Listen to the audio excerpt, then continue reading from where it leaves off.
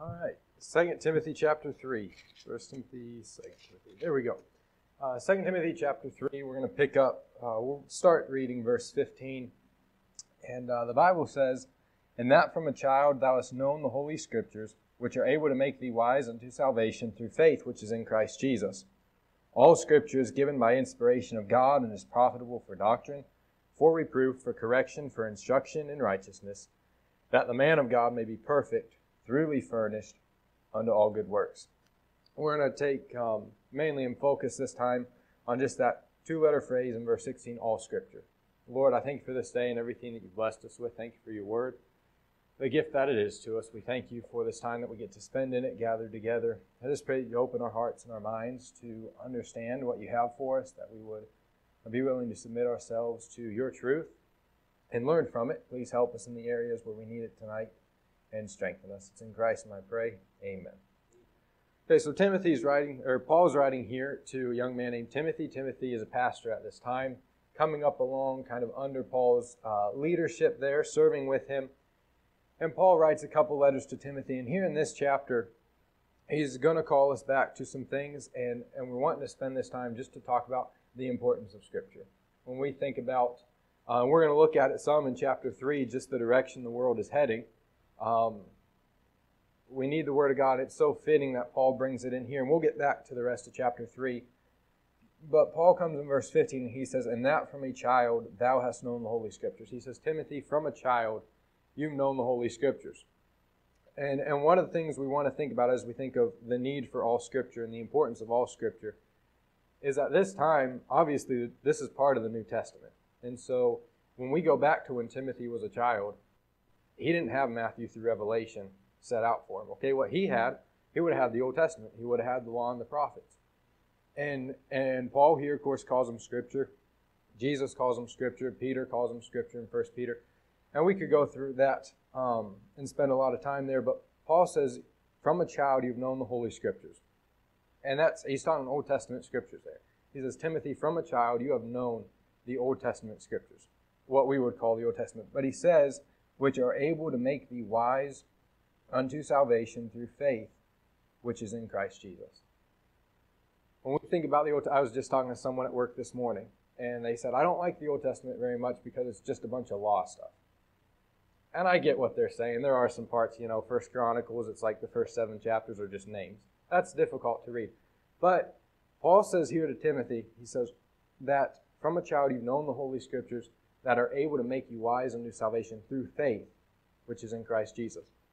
And so what we find is, as Paul is writing and he's speaking to Timothy, what we can't take away from, and so many people like to do it today, is to move from the Old Testament. It's not for today. We don't need it, and turn to it. And they try to separate. There is the Old and New Testament, but the way God has worked and brought salvation about, His plan for salvation, the New Testament only makes sense in light of the Old Testament. And we'll spend some time there. Jesus in the 4 Gospels is mostly where we find Jesus speaking, as far as what you'll find in red letters in your Bible. Jesus quotes the New Testament conservative guesstimates, and there's some that he alludes to some Old Testament passages, but 100 times Jesus quotes from the Old Testament, okay? When Jesus was tempted in Matthew 4 in the desert place, what did Jesus revert to combat that temptation? He's quoting Deuteronomy. He's quoting Old Testament passages. He's going back and he's saying, it is written, it is written, it is written. He's quoting from Deuteronomy.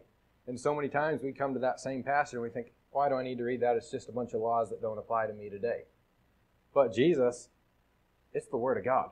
And He took it and He used it for Himself. One thing that I should point out in Psalm 138, verse 2, you can write that down. God says that He has exalted His Word. He's magnified His Word far above all His name. And as you track from Genesis to Revelation, all the names of God that He uses, what they mean, the context of them, and God says, above all my name, I've magnified my word. We can't overemphasize the Word of God as a whole. In of itself, David, I wish we had time to go through Psalm 119, but David there, he writes, and he's talking about how much he loves God's Word, how much he delights in it, what it means to him, the desire that he has for it, all this. You know what David had at the time? The books of Moses. Leviticus, that bores us when we're reading it. All those things. And David said, it's my delight. That's what I desire. I desire that. But so many times we come to it and we want to shove it away because, it's just not for me today. In Romans chapter 15, the Bible talks about how the things that were written before time, written for an example for us, written for our learning, so that we could know them and have hope. And then a few verses later, he says, "Thou, the God of all hope, fill you with joy and peace and hope in believing." He says the Old Testament was given for our hope. And he says, in believing, you can be filled with hope. What are we believing? We're believing the Old Testament Scripture. We're believing what God has done from the beginning of time and giving us from Genesis all the way to Revelation. We see in Revelation where God spoke to John, had him write some stuff down, and then God said, "Now eat it up."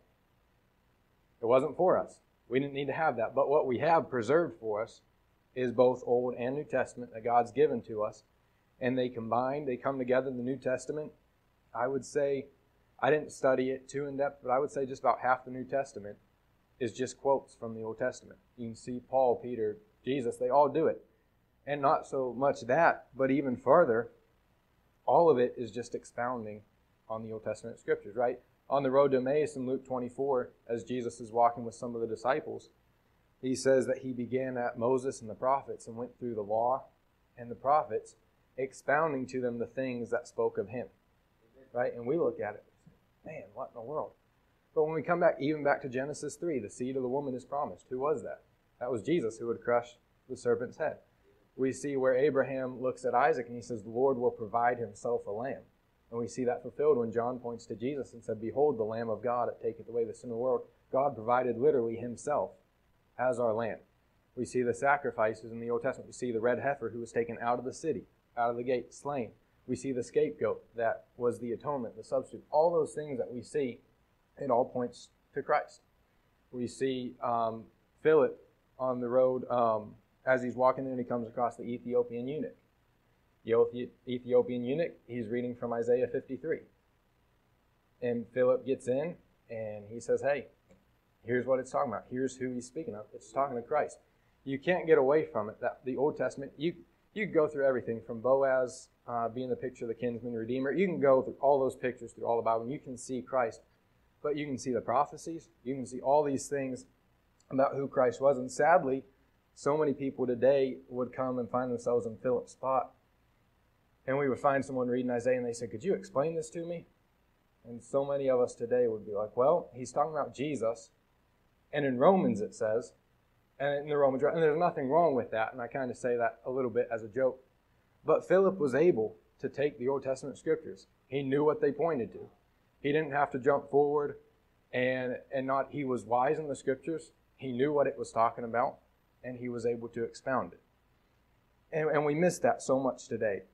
But it says the Scriptures, the Old Testament, it's able to make us wise unto salvation through faith, which is in Christ Jesus. It calls us to faith in Christ, right? As we look at all the things in Scripture, everything that goes on, it is calling us to faith in Christ. And it's able to make us wise unto that. If we would submit ourselves to what the Scriptures say, if we would learn it, take it in context, know it, if we would come to Isaiah 53 and just know what it's talking about, what is that doing? It's making us wise unto salvation through faith because it calls us to believe. Because we look at Isaiah 53 and all the other prophecies in Scripture from Zechariah about being pierced in the house of his friends, coming in on a donkey into the city, all those things that we see, the Old Testament prophesy of Christ, and then we see Christ fulfill them. And what does it do? It calls us to faith in him because he is the only one who fulfilled what God said would take place. But he says, "From a child you've known the Holy Scriptures that are able to make thee wise unto salvation." When we try to distinguish and push the Old Testament and say, well, it's not for us, it calls us to some other sort of salvation, it doesn't. It calls us to faith in Christ. Everything that we see points to Christ. Just as we look back to Christ and what he did, it was those people looking forward to that promise of what Christ would do. We're looking back, they're looking forward, but it's still faith. It's still believing on Jesus Christ and what he's done.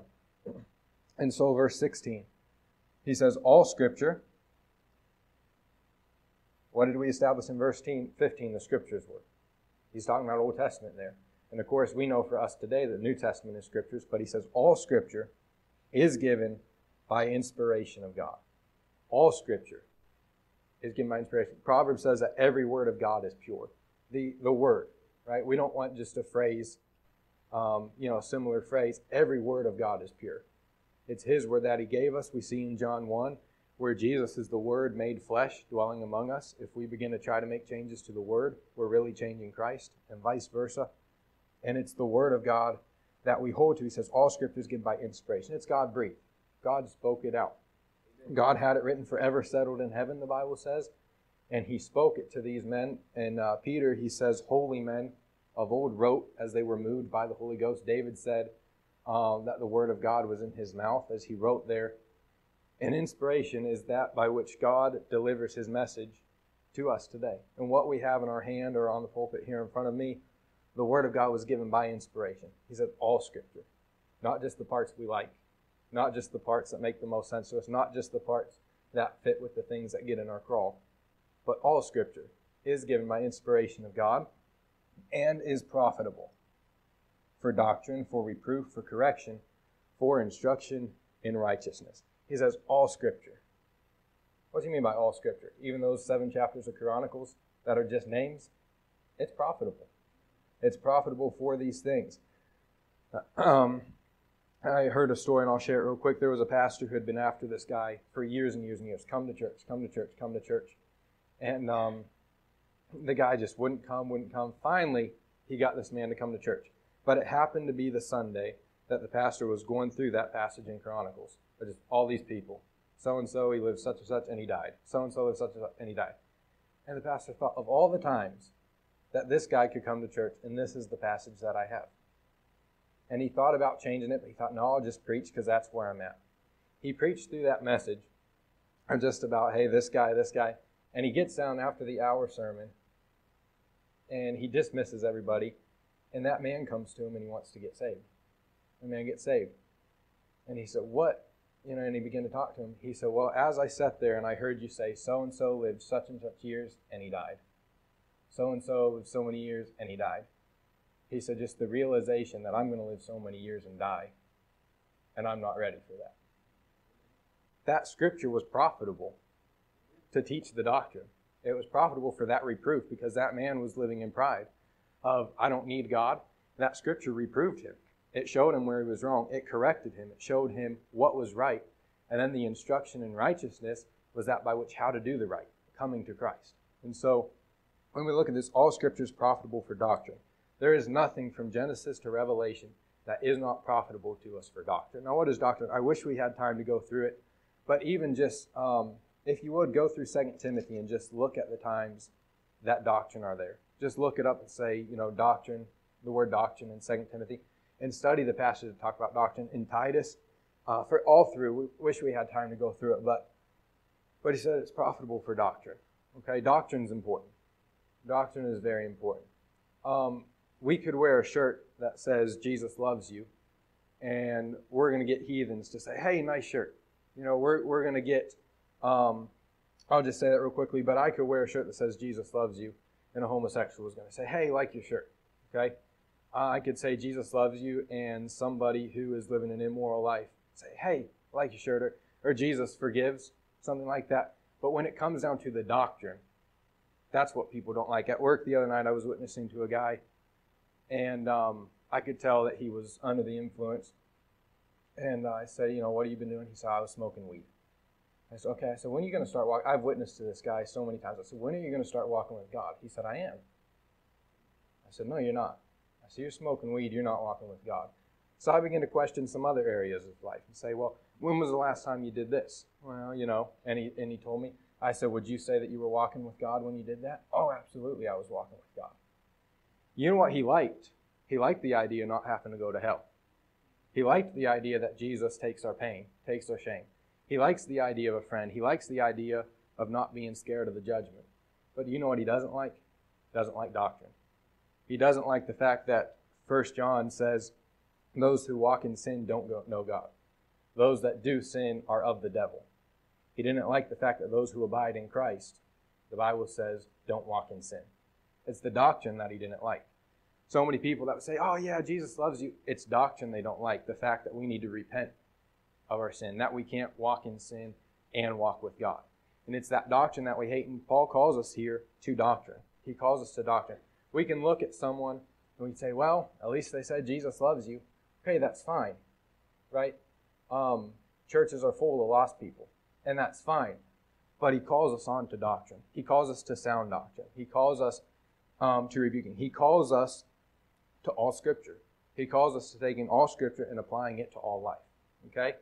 Could you imagine in Titus, as Paul writes to Titus, or even Timothy here in these epistles, and he goes through, man, in Timothy, he talks about different rules of men and women. He talks about how to endure hardness, how to endure affliction. He goes through how Timothy should behave himself in the house of God. In Titus, he goes through qualifications for deacons and pastors. He says, go lay in order these things, set in order. He tells in Titus 1, he tells them to rebuke them sharply because they're heeding fables instead of the truth. So he goes through all these things. He talks about widows, all that he talks about how we ought to care. Could you imagine if Titus just walked into that church, or if Paul just walked into Corinth and said, hey, Jesus loves you guys? They needed reproof. They needed doctrine. They needed sound teaching of the Bible. And so if Titus would have walked in this letter, he's supposed to ordain elders, deacons, supposed to do all these things, and he walks in and he said, hey, Jesus loves you, Jesus forgives you. I'm not going to get into that area of your life because I don't want to be hateful. You know, if that's your truth, that's fine. You do you, but Jesus loves you. Where's the doctrine? Okay, what that produces is a bunch of people who are heeding false teaching, who have itching ears, and they're just heaping to themselves false teachers. But Paul calls us to doctrine. He calls us to look in the Scriptures, come to it. What does God have to say about this in my life? I'm going to submit to that because it is the truth, and then I'm going to apply it to my life. Whether it's marriage or finances or things we do, things we don't do, whatever it may be, we come to it. All of it is profitable for doctrine. There's not a portion of Scripture you can read that there's no profit for doctrine. That there's nothing in it you can say, I believe such and such because this is what the Bible says right here. Right? All the things I could ask what we believe as Christians about marriage. Where do we get that? From all over Scripture. From in the Word of God. But that's the authority. That's where we come back to. The next thing he says, all Scripture is given profitable for doctrine, for reproof. Reproof is just showing us where we're wrong. Okay? All Scripture is profitable for that. You can read about Samson. You can say, man, I've been going places I shouldn't go to. I've been hanging out with people I shouldn't hang out with too. And there's some reproof there. We can look at Solomon and we can be like, man, I'm letting my heart be turned away from the things of God. And we can look at Demas. We can read how he forsook Paul, having loved this present world. We can say, man, how have I been loving the world recently? All Scripture's for reproof. Okay? All Genesis, Revelation, anywhere you read, there's going to be reproof, but not just that, correction. Correction is going to not just show us, reproof is going to show us the wrong, correction is going to show us the right. Okay? It's going to show us the mirror image. And then the instruction in righteousness is just how to do the right. Okay? So the Word of God, it's going to show us what to believe. It's going to show us where our thoughts are wrong, where we're wrong. It's going to show us what the right thing is. And then it's going to instruct us in the right thing. And that's what the Word of God does for us. God doesn't leave us alone. God's not like a terrible pilot teacher who gets you up in the airplane for the first time. He says, hey, you're up in the air. See you later. And jumps out. He gives us the Word, right? He gives us, say, the landing manual, you might say, for the rest of the flight. God gives it to us, and it's profitable for these things. The reason, he says, that the man of God may be perfect, truly furnished unto all good works. Christian maturity comes from profiting in the Scriptures. Christian maturity comes in knowing the Word of God. He says, he may be perfect, truly furnished unto all good works. Truly furnished. You take a house, maybe it's just on the market, you just buy it. What is it? It's empty, right? Nothing in there. There might be cabinets in the kitchen, a bathtub, and a toilet in the bathroom, but there's nothing. What do you got? You got to furnish it. You got to bring in. You got to make it a home. You got to make it comfortable. Bring in the chair. Bring in the table. Bring in the bed. Truly furnished, and that's what the Bible says. The Word of God will do for us. It'll truly furnish us unto all good works. It'll show us the things in our life. It'll give us what we need to believe about different things. When the world says, "Hey, this is okay," we come back to the doctrine. And we say, what does the Bible say? What does the Scripture? We search it cover to cover. Say, what does the Bible say about this thing? And then we move on and we say, man, I was wrong in that area. Here's what's right. And here's how we need to apply that right, that instruction in righteousness, and move on. And that perfects us. It matures us in Christ because it's the working of God in us. Changing us, making us, teaching us, guiding us in the Scriptures. God's Holy Spirit, the Bible says, Jesus said in John, He said the Holy Spirit will guide you into all truth. Jesus said in John 17, sanctify them through thy truth. Thy word is truth. Guys, we're blessed. We've got the truth of God. We've got God's Spirit, God himself indwelling us, guiding us through that truth. We're good to go if we would just submit to it. In Hebrews 4, verse 12, the Bible says, the word of God is quick and powerful, sharper than any two-edged sword, dividing asunder soul and spirit, and is a discerner of the thoughts and intents of the heart. So many times we come to the Bible as though I'm the one that's alive, as though I'm the one that's powerful, and I'm going to discern it according to my intents and my thoughts. But that'll mess us up. That'll confuse us. That's why we have so much bad doctrine going around, is because we're coming as though I'm the discerner of its thoughts and its intents. I'm coming with my thoughts, my intents, and reading it in. But as I was looking at it last night, the Word of God is the quick one. It's the one that's alive. It's the living Word. It's the powerful Word that comes to us.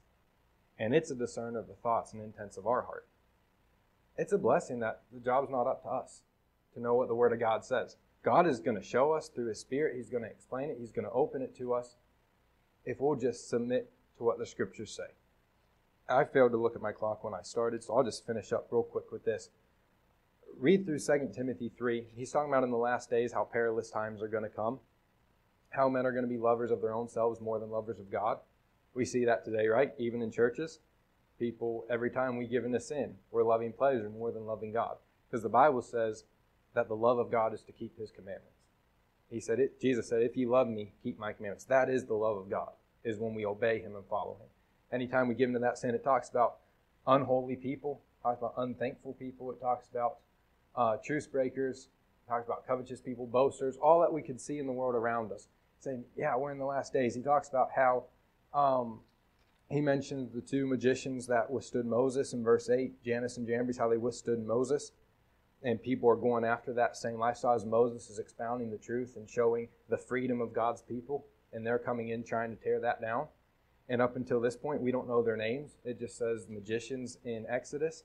But just remember, God doesn't forget when we go against Him. God's not going to forget that. History may forget it, but God always calls it back to mind for judgment. When He talks about how they will proceed no further. He's talking about a day, even though the world's going this way, heeding false doctrine, heaping to themselves teachers that just teach what they want to hear. Because let's be honest, if I had a problem with a particular sin, and a preacher stood up and preached and said, that's okay, and then someone stood up and confronted me with the Word of God and said, no, that's not okay, according to my lust, which one am I going to want to listen to more? I want to go with the one who says I can keep living the way that I want to live. But that's living according to the lust of the flesh, that's loving the world, and God calls us away from that.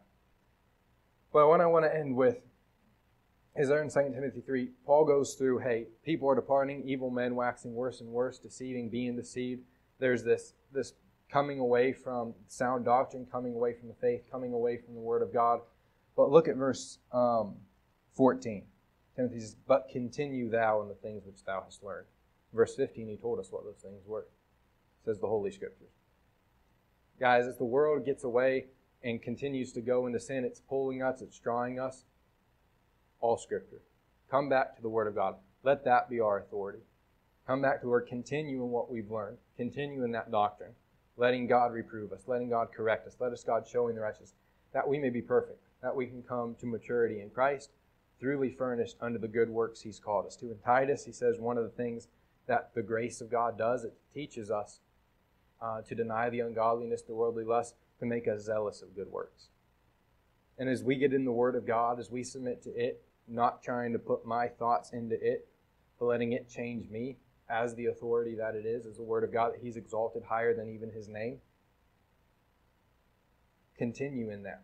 Don't let the world pull us away to something else. Don't let the world pull us away to some other doctrine. If it's not in the Bible, throw it out. If it disagrees with Scripture, throw it out. We don't need it. We need the Word of God. That's what He's given us from Genesis to Revelation, and it's profitable. And we need all the Scriptures. And we have it. God's preserved it for us graciously, so live in it.